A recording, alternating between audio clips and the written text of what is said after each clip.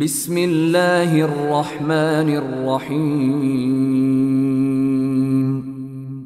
পরম করুণাময় ও অসীম দয়ালু আল্লাহর নামে শুরু। সূরাতুন আনজালনাহা ওয়া ফারাদনাহা ওয়া আনজালনা ফীহা আয়াতিন বাইয়িনাত وأنزلنا فيها آيات بينات لعلكم تذكرون। এটা একটি সূরা যা আমি অবতীর্ণ করেছি, দায়িত্বে অপরিহার্য করেছি, এবং এতে আমি সুস্পষ্ট আয়াতসমূহ অবতীর্ণ করেছি যাতে তোমরা স্মরণ রাখো। الزانية والزاني فاجلدوا كل واحد منهما 100 جلدة ولا تأخذكم بهما رأفة في دين الله إن كنتم تؤمنون بالله واليوم الآخر وَلْيَشْهَدْ عَذَابَهُمَا طَائِفَةٌ مِّنَ الْمُؤْمِنِينَ। ব্যভিচারিণী নারী ও ব্যভিচারী পুরুষ তাদের প্রত্যেককে 100 করে কশাঘাত করো। আল্লাহর বিধান কার্যকরণে তাদের প্রতি যেন তোমাদের মনে দয়ার উদ্রেক না হয়, যদি তোমরা আল্লাহর প্রতি ও পরকালের প্রতি বিশ্বাসী হয়ে থাকো। মুমিনদের একটি দল যেন তাদের শাস্তি প্রত্যক্ষ করে। الزاني لا ينكح إلا زانية أو مشركة والزانية لا ينكحها إلا زان أو مشرك وحرم ذلك على المؤمنين। ব্যভিচারী পুরুষ কেবল ব্যভিচারিণী নারী অথবা মুশরিকা নারীকে বিয়ে করে এবং ব্যভিচারিণীকে কেবল ব্যভিচারী অথবা মুশরিক পুরুষই বিয়ে করে, এবং এদেরকে মুমিনদের জন্য হারাম করা হয়েছে। والذين يرمون المحصنات ثم لم يأتوا بأربعة شهداء فاجلدوهم 80 جلدة ولا تقبلوا لهم شهادة أبدا وأولئك هم الفاسقون। যারা সতীসাধ্যী নারীর প্রতি অপবাদ আরোপ করে অতঃপর স্বপক্ষে 4 জন পুরুষ সাক্ষী উপস্থিত করে না, তাদেরকে 80টি বেত্রাঘাত করবে এবং কখনো তাদের সাক্ষ্য কবুল করবে না। এরাই নাফরমান। ইল্লাল্লাযীনা তাবু মিন বা'দি যালিকা ওয়া আসলাহু ফাইন্নাল্লাহা গফুরুর রহিম।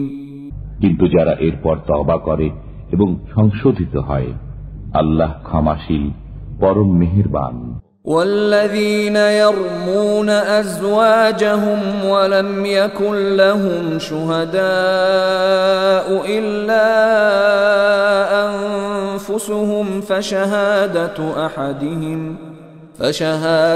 أحدهم 4 شهادات بالله إنه لمن الصادقين।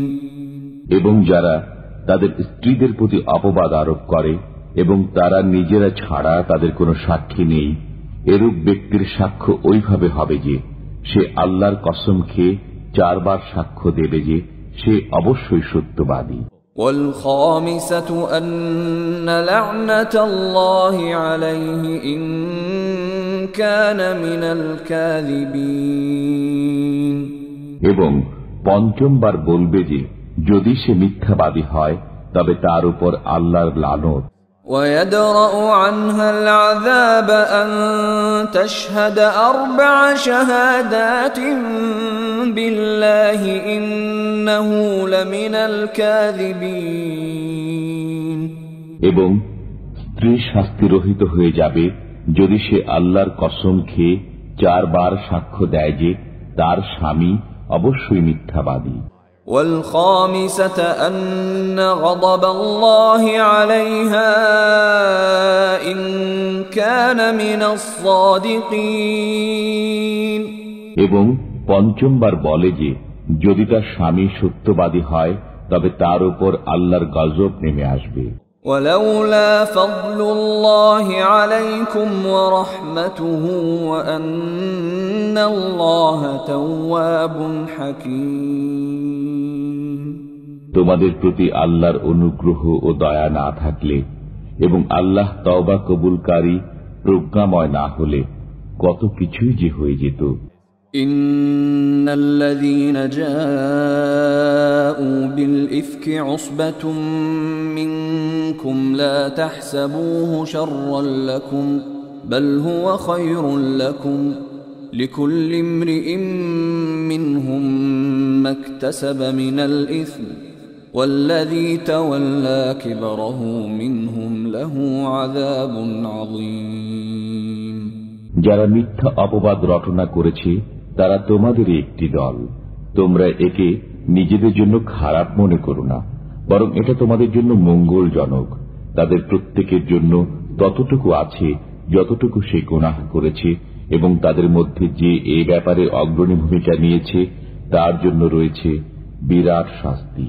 لولا إذ سمعتموه ظن المؤمنون والمؤمنات بأنفسهم خيرا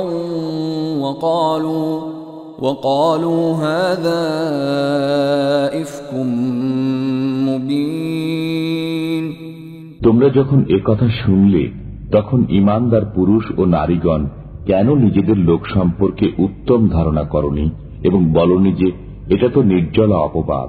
لولا جاءوا عليه بأربعة شهداء فإذ لم يأتوا بالشهداء فأولئك عند الله هم الكاذبون তারা কেন এ ব্যাপারে চারজন সাক্ষী উপস্থিত করেনি? অতঃপর যখন তারা সাক্ষী উপস্থিত করেনি তখন তারাই আল্লাহর কাছে মিথ্যাবাদী। ولولا فضل الله عليكم ورحمته في الدنيا والآخرة لمسكم فيما أفضتم فيه عذاب عظيم যদি ইহকালে ও পরকালে তোমাদের প্রতি আল্লাহর অনুগ্রহ ও দয়া না থাকত তবে তোমরা যা চর্চা করেছিলে তজ্জন্য তোমাদেরকে গুরুতর আযাব স্পর্শ করত। إذ تلقونه بألسنتكم وتقولون بأفواهكم ما ليس لكم به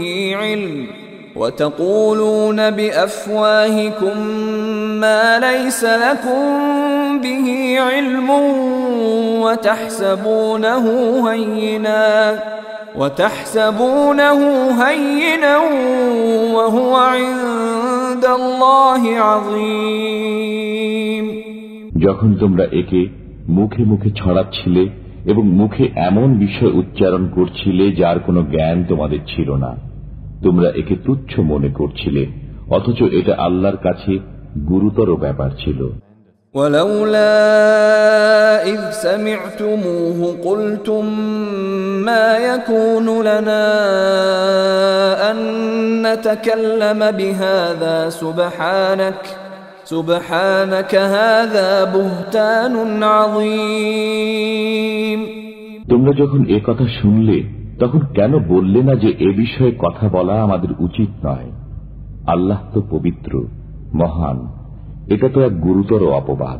يعظكم الله أن تعودوا لمثله أبدا إن كنتم مؤمنين আল্লাহ তোমাদেরকে উপদেশ দিচ্ছেন, তোমরা যদি ঈমানদার হও তবে কখনো পুনরায় এ ধরনের আচরণের পুনরাবৃত্তি করো না।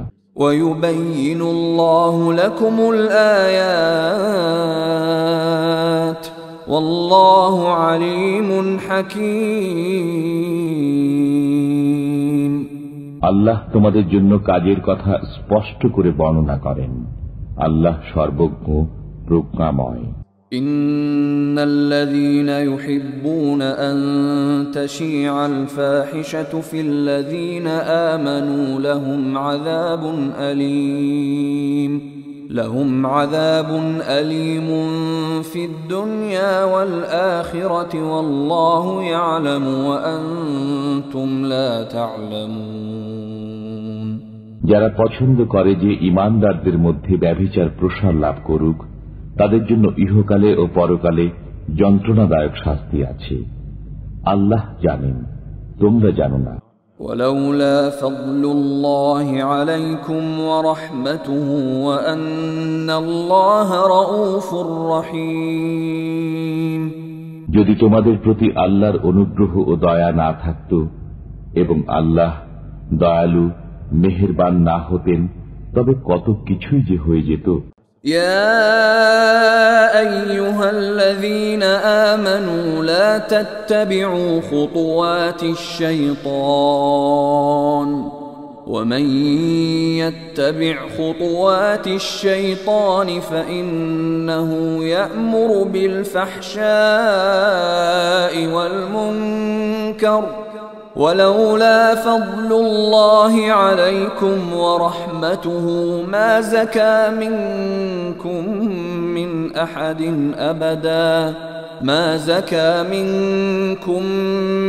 أحد أبدا ولكن الله يزكي من يشاء والله سميع عليم। হে ঈমানদারগণ, তোমরা শয়তানের পদাঙ্ক অনুসরণ করো না। যে কেউ শয়তানের পদাঙ্ক অনুসরণ করবে, তখন তো শয়তান নির্লজ্জতা ও মন্দ কাজেরই আদেশ করবে। যদি আল্লাহর অনুগ্রহ ও দয়া তোমাদের প্রতি না থাকত, তবে তোমাদের কেউ কখনো পবিত্র হতে পারতে না। কিন্তু আল্লাহ যাকে ইচ্ছা পবিত্র করেন। আল্লাহ সবকিছু শোনেন, জানেন। ولا يأتل أولو الفضل منكم والسعة أن يؤتوا أولي القربى والمساكين والمهاجرين في سبيل الله وليعفوا وليصفحوا ألا تحبون أن يغفر الله لكم والله غفور رحيم। তোমাদের মধ্যে যারা উচ্চ মর্যাদা ও আর্থিক প্রাচুর্যের অধিকারী, তারা যেন কসম না খায় যে তারা আত্মীয় স্বজনকে, অভাবগ্রস্তকে এবং আল্লাহর পথে হিজরতকারীদেরকে কিছুই দেবে না। তাদের ক্ষমা করা উচিত এবং দোষ ত্রুটি উপেক্ষা করা উচিত। তোমরা কি কামনা করো না যে আল্লাহ তোমাদেরকে ক্ষমা করেন? আল্লাহ ক্ষমাশীল, পরম করুণাময়। إن الذين يرمون المحصنات الغافلات المؤمنات لعنوا في الدنيا والآخرة ولهم عذاب عظيم। যারা সতীসাধ্যী, নিরীহ, ঈমানদার নারীদের প্রতি অপবাদ আরোপ করে, তারা ইহকালে ও পরকালে ধিক্কৃত এবং তাদের জন্য রয়েছে গুরুতর শাস্তি। يوم تشهد عليهم ألسنتهم وأيديهم وأرجلهم بما كانوا يعملون। যেদিন প্রকাশ করে দেবে তাদের জিহ্বা, তাদের হাত ও তাদের পা, যা কিছু তারা করত। يومئذ يوفيهم الله دينهم الحق ويعلمون أن الله هو الحق المبين। সেদিন আল্লাহ তাদের সমুচিত শাস্তি পুরোপুরি দেবেন এবং তারা জানতে পারবে যে আল্লাহ সত্য, স্পষ্ট ব্যক্তকারী। الخبيثات للخبيثين والخبيثون للخبيثات والطيبات للطيبين والطيبون للطيبات أولئك مبرؤون مما يقولون لهم مغفرة ورزق كريم দুশ্চরিত্র নারীকুল দুশ্চরিত্র পুরুষকুলের জন্য এবং দুশ্চরিত্র পুরুষকুল দুশ্চরিত্রা নারীকুলের জন্য। সচ্চরিত্র নারীকুল সচ্চরিত্র পুরুষকুলের জন্য এবং সচ্চরিত্র পুরুষকুল সচ্চরিত্রা নারীকুলের জন্য। তাদের সম্পর্কে লোকে যা বলে তার সাথে তারা সম্পর্কহীন। তাদের জন্য আছে ক্ষমা ও সম্মানজনক জীবিকা।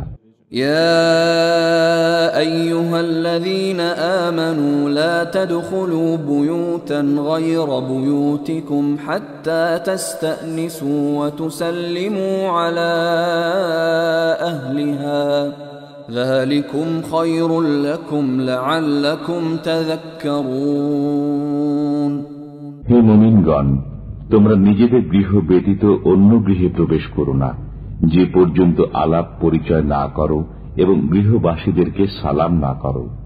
এটাই তোমাদের জন্য উত্তম, যাতে তোমরা স্মরণ রাখো। فإن لم تجدوا فيها أحدا فلا تدخلوها حتى يؤذن لكم وإن قيل لكم ارجعوا فارجعوا هو أزكى لكم والله بما تعملون عليم যদি তোমরা গৃহে কাউকে না পাও, তবে অনুমতি গ্রহণ না করা পর্যন্ত সেখানে প্রবেশ করো না। যদি তোমাদেরকে বলা হয় ফিরে যাও, তবে ফিরে যাবে। এতে তোমাদের জন্য অনেক পবিত্রতা আছে এবং তোমরা যা করো আল্লাহ তা ভালোভাবে জানেন।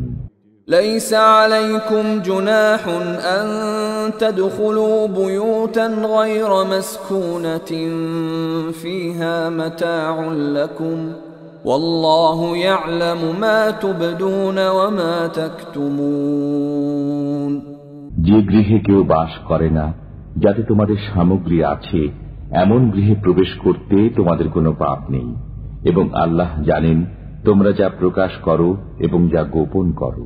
قل للمؤمنين يغضوا من أبصارهم ويحفظوا فروجهم ذلك أزكى لهم إن الله خبير بما يصنعون মুমিনদেরকে বলুন, তারা যেন তাদের দৃষ্টিকে নত রাখে এবং তাদের যৌনাঙ্গের হেফাজত করে। এতে তাদের জন্য খুব পবিত্রতা আছে। নিশ্চয়ই তারা যা করে আল্লাহ তা অবহিত আছেন। وقل للمؤمنات يغضضن من أبصارهن ويحفظن فروجهن ولا يبدين زينتهن إلا ما ظهر منها وليضربن بخمرهن على جيوبهن ولا يبدين زينتهن إلا لبعولتهن أو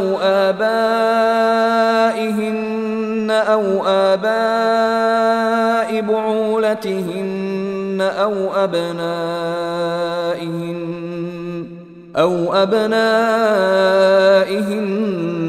أو أبناء بعولتهن أو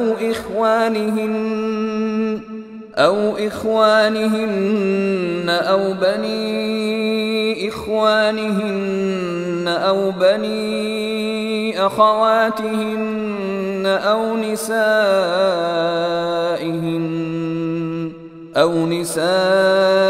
نسائهن أو ما ملكت أيمانهن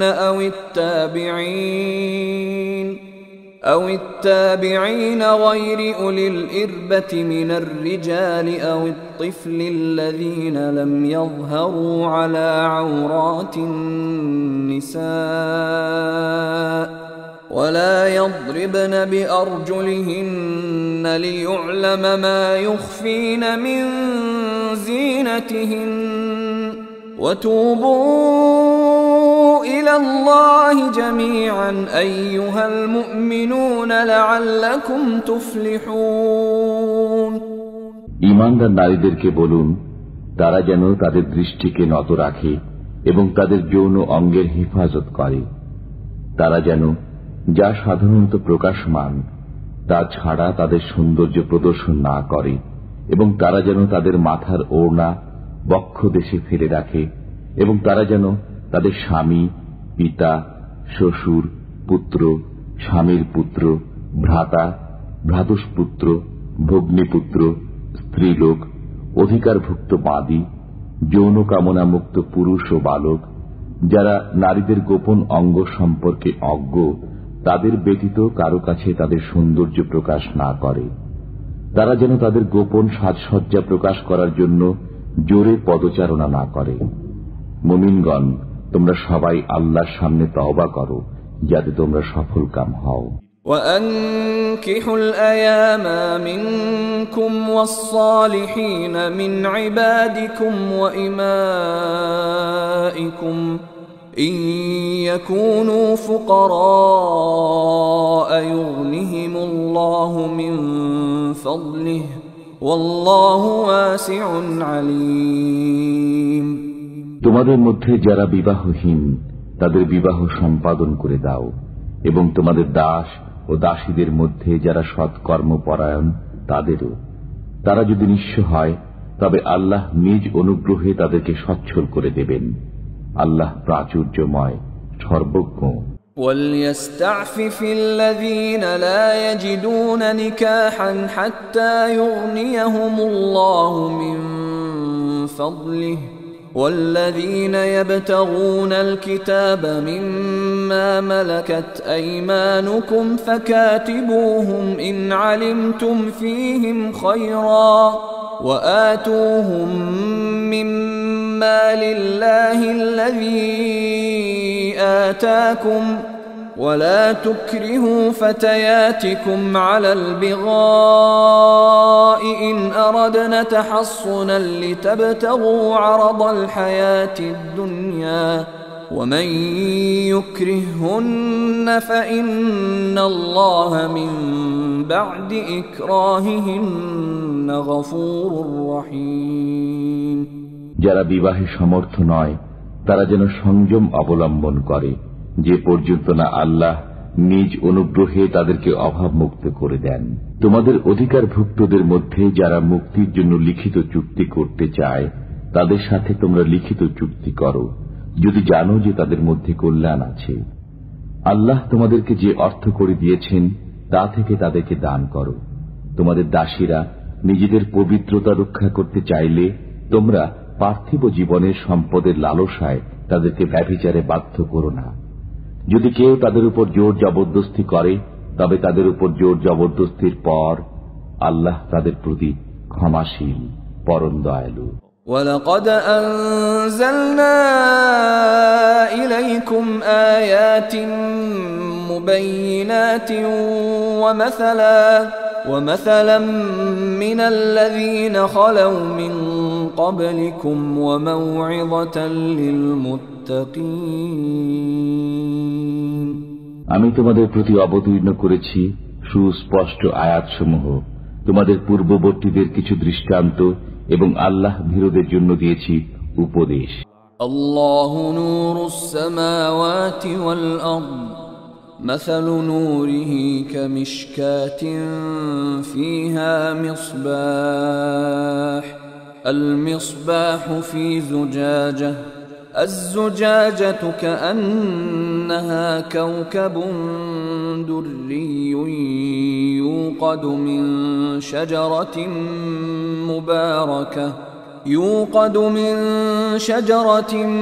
مباركة زيتونة لا شرقية ولا غربية يكاد زيتها يضيء ولو لم تمسسه نار نور على نور يهدي الله لنوره من يشاء ويضرب الله الأمثال للناس والله بكل شيء عليم। আল্লাহ নভমণ্ডল ও ভূমণ্ডলের জ্যোতি। তার জ্যোতির উদাহরণ যেন একটি কুলঙ্গি, যাতে আছে একটি প্রদীপ, প্রদীপটি একটি কাঁচ পাত্রে স্থাপিত, কাঁচ পাত্রটি উজ্জ্বল নক্ষত্র সদৃশ। তাতে পূত পবিত্র জয়তুন বৃক্ষের তৈল প্রজ্বলিত হয়, যা পূর্বমুখী নয় এবং পশ্চিমমুখীও নয়।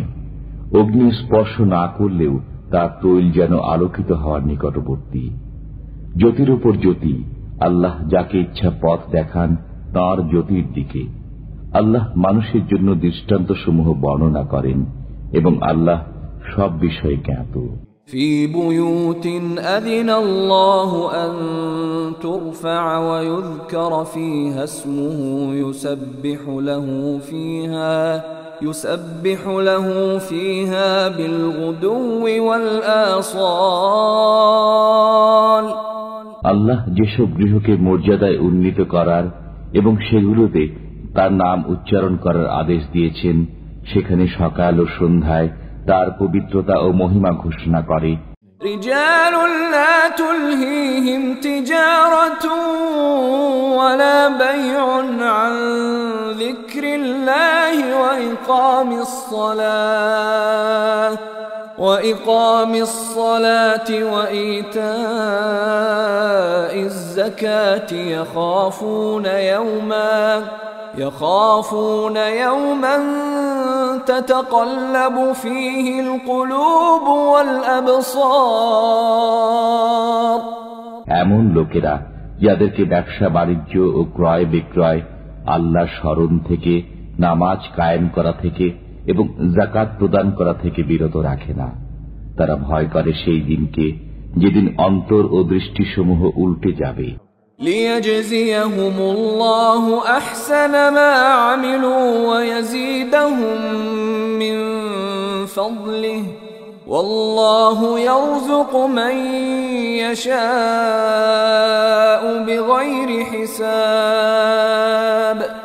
তারা আল্লাহর পবিত্রতা ঘোষণা করে যাতে আল্লাহ তাদের উৎকৃষ্টতর কাজের প্রতিদান দেন এবং নিজ অনুগ্রহে আরো অধিক দেন। আল্লাহ যাকে ইচ্ছা অপরিমিত রুজি দান করেন। والذين كفروا أعمالهم كسراب بقيعة يحسبه الظمآن ماء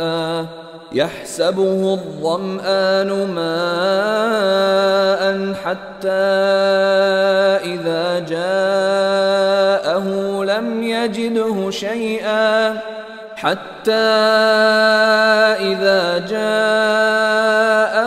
لم يجده شيئا ووجد الله عنده فوفاه حسابه والله سريع الحساب।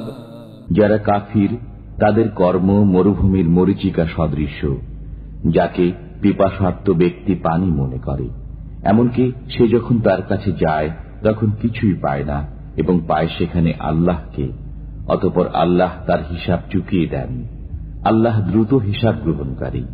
أو كظلمات في بحر لجي يغشاه موج من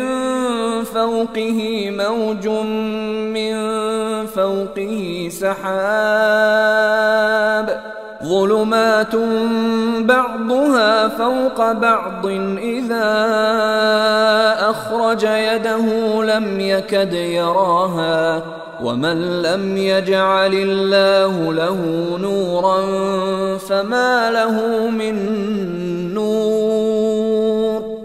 অথবা তাদের কর্ম প্রমত্ত সমুদ্রের বুকে গভীর অন্ধকারের মতো, যাকে উদ্বেলিত করে তরঙ্গের উপর তরঙ্গ, যার উপরে ঘন কালো মেঘ আছে, একের উপর এক অন্ধকার। যখন সে তার হাত বের করে তখন তাকে একেবারেই দেখতে পায় না। আল্লাহ যাকে জ্যোতি দেন না তার কোনো জ্যোতি নেই। ألم تر أن الله يسبح له من في السماوات والأرض والطير صافات كل قد علم صلاته وتسبيحه والله عليم بما يفعلون। তুমি কি দেখো না যে নভমণ্ডল ও ভূমণ্ডলে যারা আছে তারা এবং উড়ন্ত পক্ষীকুল তাদের পাখা বিস্তার করে আল্লাহর পবিত্রতা ও মহিমা ঘোষণা করে। প্রত্যেকেই তার যোগ্য ইবাদত এবং পবিত্রতা ও মহিমা ঘোষণার পদ্ধতি জানে। তারা যা করে আল্লাহ সে বিষয়ে সম্যক জ্ঞাত। ওয়ালিল্লাহি মুলকুস সামাওয়াতি ওয়াল আরদি ওয়া ইলাল্লাহিল মাসীর। নভমণ্ডল ও ভূমণ্ডলের সার্বভৌমত্ব আল্লাহরই এবং তাঁরই দিকে প্রত্যাবর্তন করতে হবে। ألم تر أن الله يزجي سحابا ثم يؤلف بينه ثم يجعله ركاما فترى الودق يخرج من خلاله وينزل من السماء من جبال فيها من برد فيصيب به من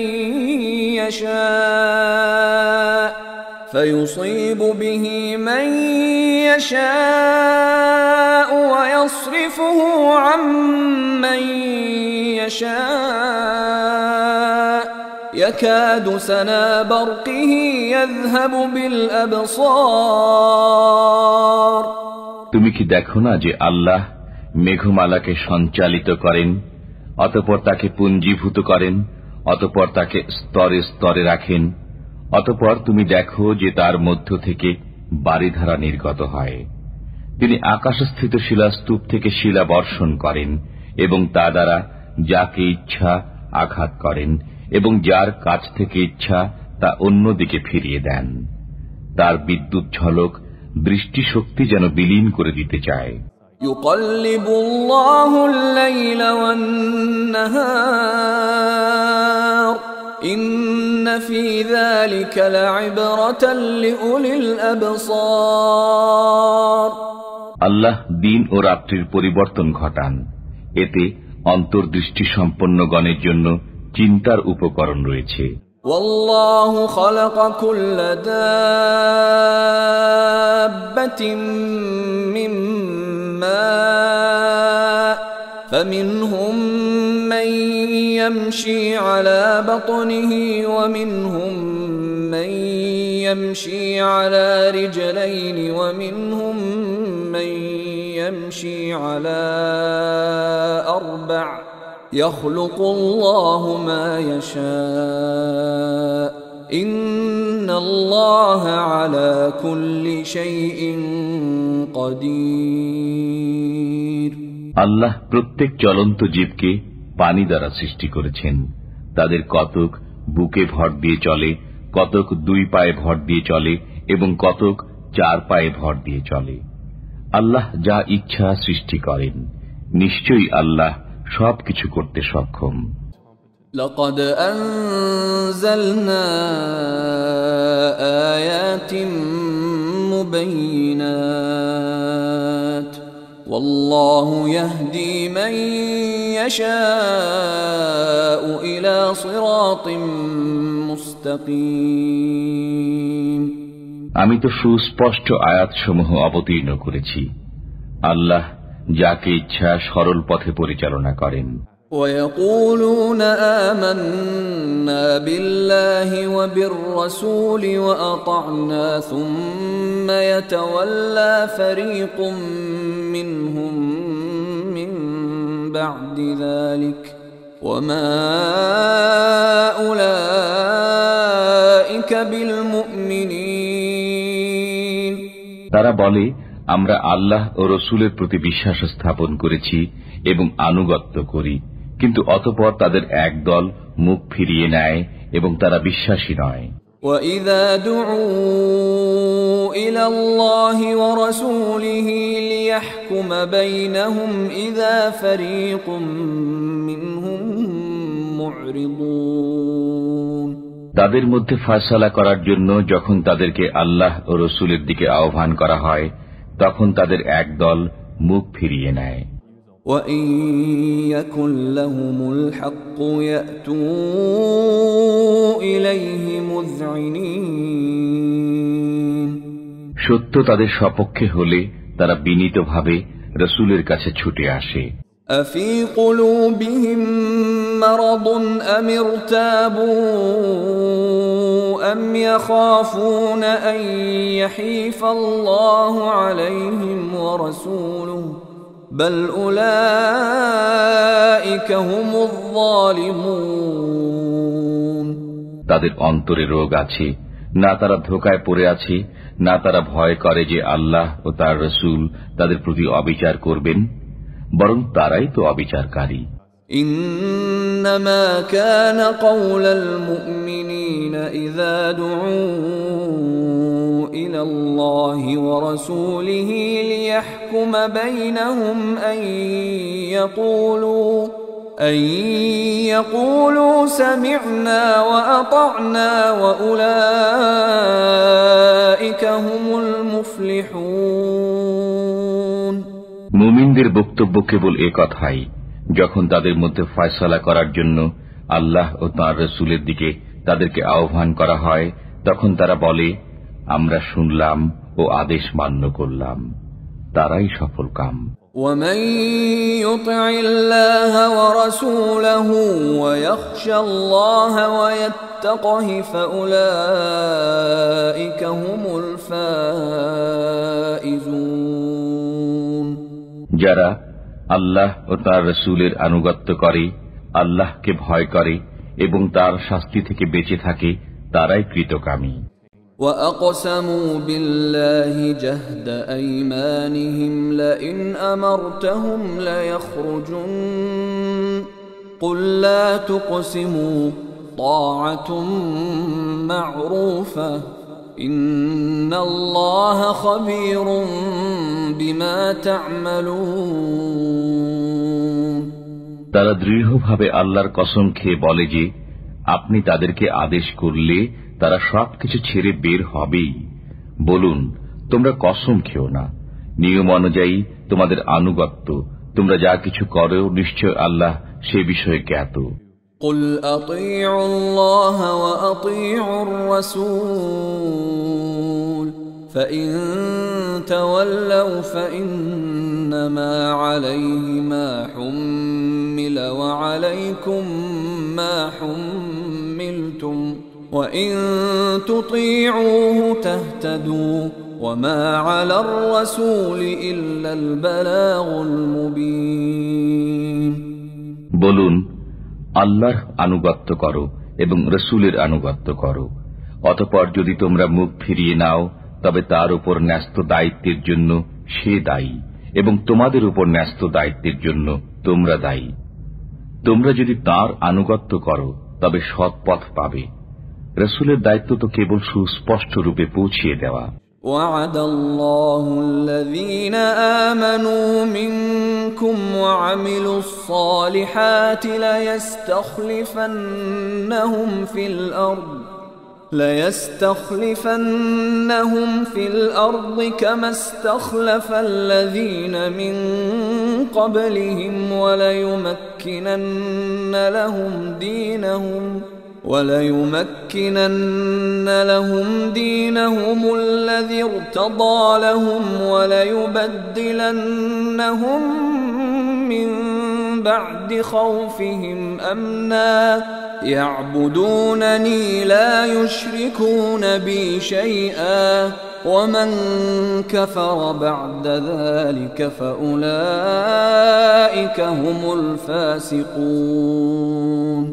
তোমাদের মধ্যে যারা বিশ্বাস স্থাপন করে ও সৎকর্ম করে, আল্লাহ তাদেরকে ওয়াদা দিয়েছেন যে তাদেরকে অবশ্যই পৃথিবীতে শাসন কর্তৃত্ব দান করবেন, যেমন তিনি শাসন কর্তৃত্ব দান করেছেন তাদের পূর্ববর্তীদেরকে, এবং তিনি অবশ্যই সুদৃঢ় করবেন তাদের ধর্মকে, যা তিনি তাদের জন্য পছন্দ করেছেন, এবং তাদের ভয়ভীতির পরিবর্তে অবশ্যই তাদেরকে শান্তি দান করবেন।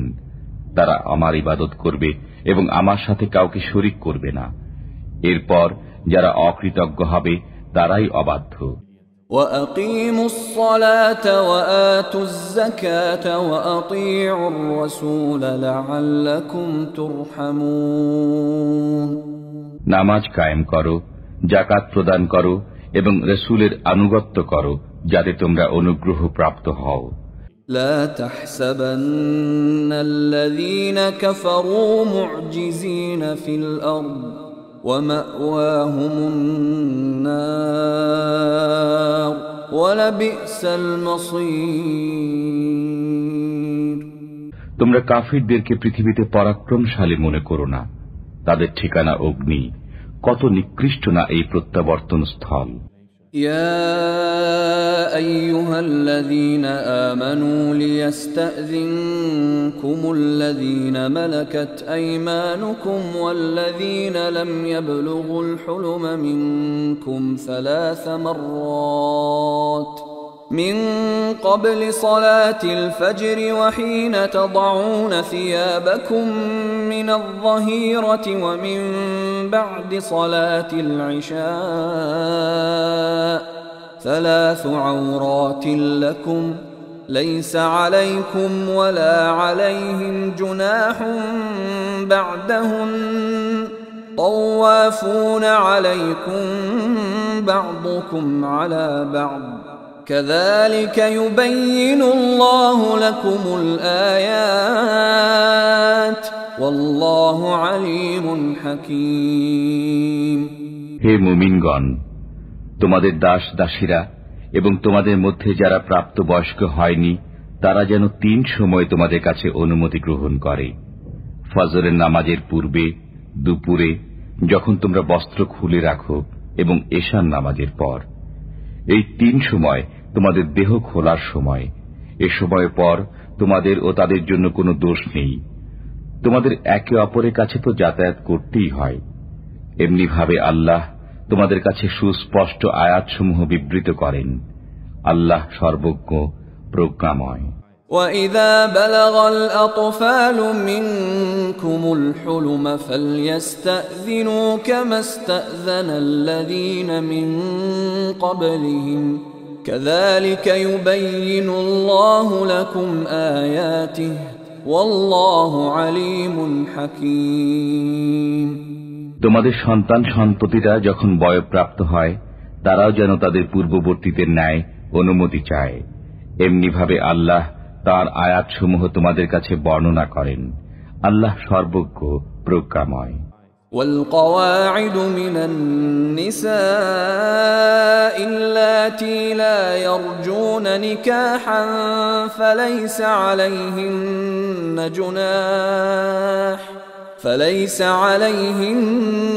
جناح أن يضعن ثيابهن غير متبرجات بزينة وأن يستعففن خير لهن والله سميع عليم বৃদ্ধা নারী যারা বিবাহের আশা রাখে না, যদি তারা তাদের সৌন্দর্য প্রকাশ না করে তাদের বস্ত্র খুলে রাখে, তাদের জন্য দোষ নেই।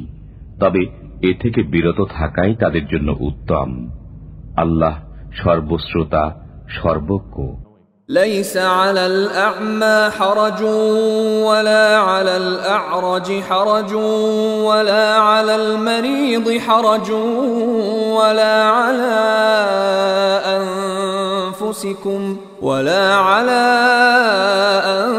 أنفسكم أن تأكلوا من بيوتكم أو بيوت آبائكم أو بيوت أمهاتكم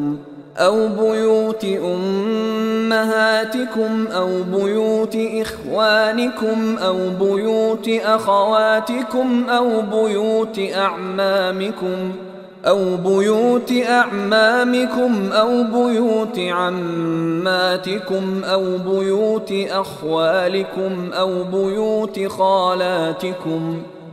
بيوت خالاتكم أو ما ملكتم مفاتحه أو صديقكم ليس عليكم جناح أن تأكلوا جميعا أو أشتاتا فإذا دخلتم بيوتا فسلموا على أنفسكم تحية من عند الله তাহিয়াতাম মিন ইনদিল্লাহি মুবারাকাতান তাইয়্যিবাহ কাযালিকা ইউবাইয়িনুল্লাহু লাকুমুল আয়াতি লাআল্লাকুম তা'কিলুন। অন্ধের জন্য দোষ নেই, খঞ্জের জন্য দোষ নেই, রোগীর জন্য দোষ নেই এবং তোমাদের নিজেদের জন্য দোষ নেই যে তোমরা আহার করবে তোমাদের গৃহে অথবা তোমাদের পিতাদের গৃহে অথবা তোমাদের মাতাদের গৃহে অথবা তোমাদের ভ্রাতাদের গৃহে অথবা তোমাদের ভগিনীদের গৃহে অথবা তোমাদের পিতৃব্যদের গৃহে অথবা তোমাদের ফুপুদের গৃহে অথবা তোমাদের মামাদের গৃহে অথবা তোমাদের খালাদের গৃহে অথবা সেই গৃহে যার চাবি আছে তোমাদের হাতে অথবা তোমাদের বন্ধুদের গৃহে। তোমরা একত্রে আহার করো অথবা পৃথকভাবে আহার করো, তাতে তোমাদের কোনো দোষ নেই। অতঃপর যখন তোমরা গৃহে প্রবেশ করো তখন তোমাদের স্বজনদের প্রতি সালাম বলবে। এটা আল্লাহর কাছ থেকে কল্যাণময় ও পবিত্র দোয়া। এমনিভাবে আল্লাহ তোমাদের জন্য আয়াতসমূহ বিশদভাবে বর্ণনা করেন যাতে তোমরা বুঝে নাও।